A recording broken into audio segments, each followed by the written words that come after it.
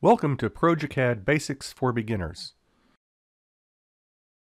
This is Creating and Modifying Layouts. To find links to any downloadable resources available for this video, make sure to check the description box below.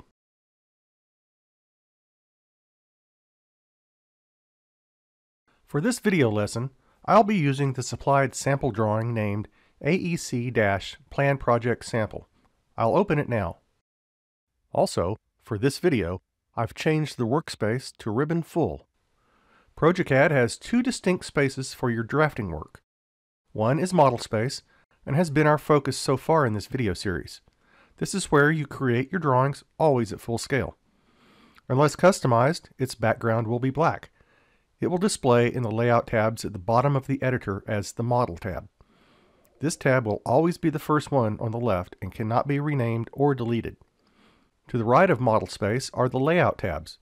When you enter one of these, by default, you will be in the second drafting space called Paper Space.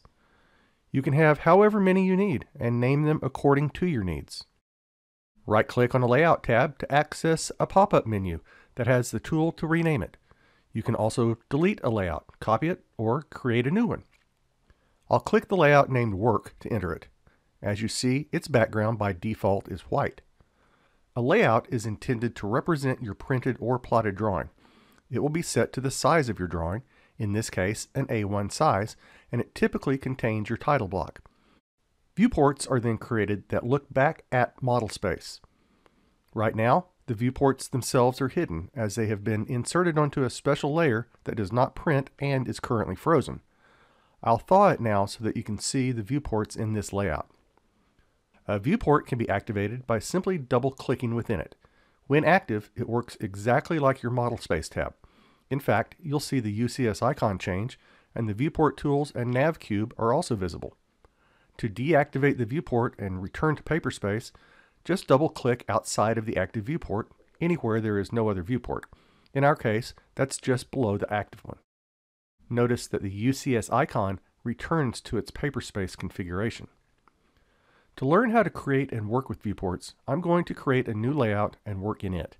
You can either right-click on a layout and choose New Layout, or click on the little plus icon to the left of the Model tab. A new viewport will appear to the right of the Work tab. I'll click on it to go there now. Right away, you'll see our model appear. It is being viewed through a default viewport that is made with any new layout. In our case, we want to create our own, so I'll erase the one it created for us. Now we have a blank layout. I'll switch to the Layout tab of the ribbon to access my tools. Again, since viewports are entities like any other progeCAD entity, they will be plotted. Most of the time you don't want to see your viewports on your output, so we want to place them onto a non-plotting layer. Many firms have a dedicated layer for them, but in this sample drawing, the special layer called Depth Points was used, so I'll use it again here. Calling up the layer palette, I'll set it to be current.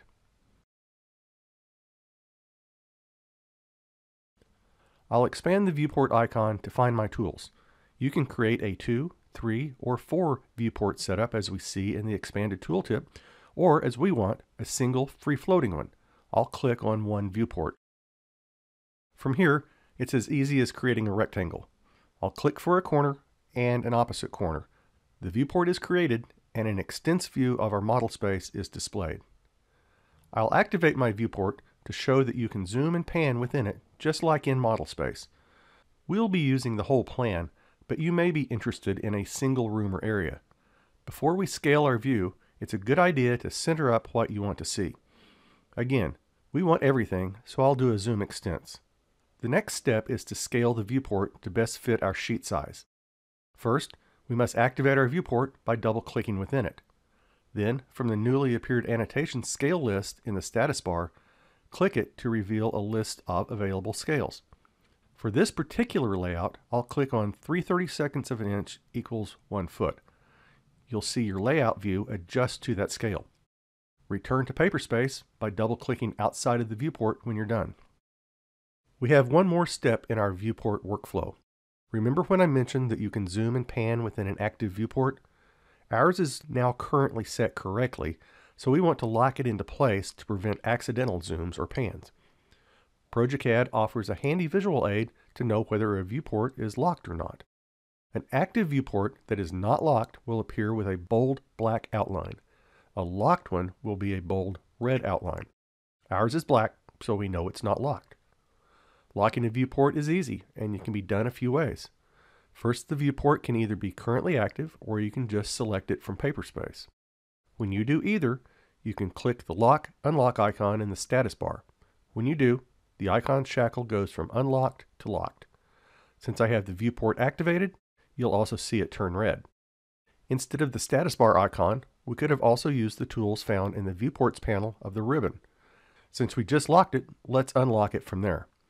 The last method you can use is to select the viewport edge from Paperspace and right-click to bring up the contextual menu. From the Display Locked entry, expand it and select Yes. I'll reactivate the locked viewport now and attempt to zoom and pan. Notice that even though we're in an active model space view, zooming and panning works just like it would in Paperspace. You can find out more information, download their 30-day free trial, or purchase your own progeCAD license at www.progecad.com.